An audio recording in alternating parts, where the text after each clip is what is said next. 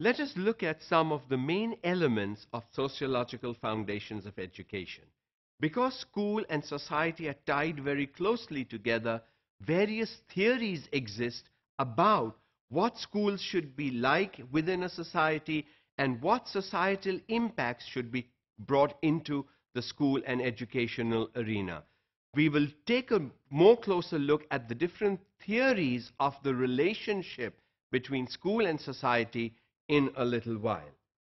But the fundamental question really is, are schools making a major difference in individuals' lives? Why were schools created? Why do schools exist if they don't make a major difference in individuals' lives? And that's not just your bright students' lives, that's not just your A-grade students' lives, in all students' lives. Students will be different.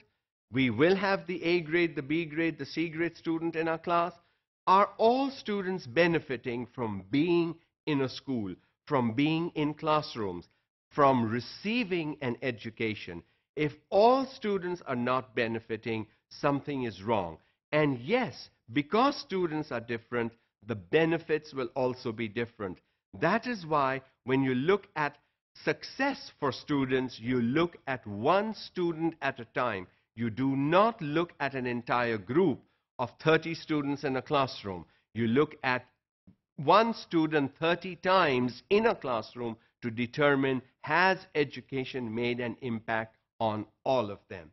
Not an easy thing to do, is time consuming, but must be done. Because mostly teachers look at a classroom as one group instead of looking at 30 individuals in that group, that difference probably is not being made today. It should be made. How schools influence social inequalities. Everybody is not the same. Society has the higher ups, the middle class, the low class. What happens in that? Where is this balance supposed to come? And so inequality already exists in society. What are schools doing about this existing inequality? Is the school, through the education it offers, enabling students to change from level 6 to maybe level 7, 8, 9, 10? Can they go up? Are individuals in schools making better lives for themselves than their parents? That should be the test. If you are in school and you're as good or worse than your parents, then the school hasn't made an impact. Education hasn't changed you. But if you can get better and you can do better for yourselves, then schools and the education you receive have made an impact. So, social inequalities, will they continue to exist? Will they change? How fast they change? How slow they change? To what extent they change? All that will need to be considered. And in considering all that, it is important also to look at beyond the school. If a child is not in school, then what? If a child drops out after grade 5 or elementary school or middle school or does not go for further education after matric, then what? How much education is actually seen as too much education for a child? Today, moving on from matric to intermediate to bachelor's to master's is critical.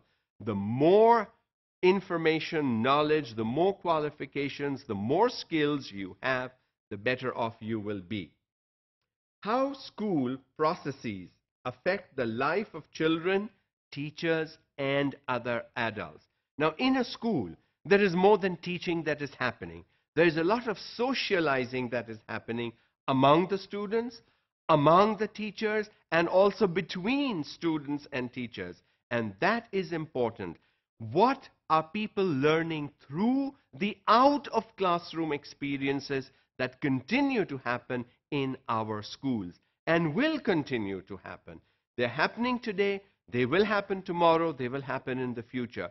So what learning is there for teachers, for students, for parents, for administrators outside the classroom that is to be seen as critical in terms of developing the school, developing the teacher, developing the parents, and developing the students.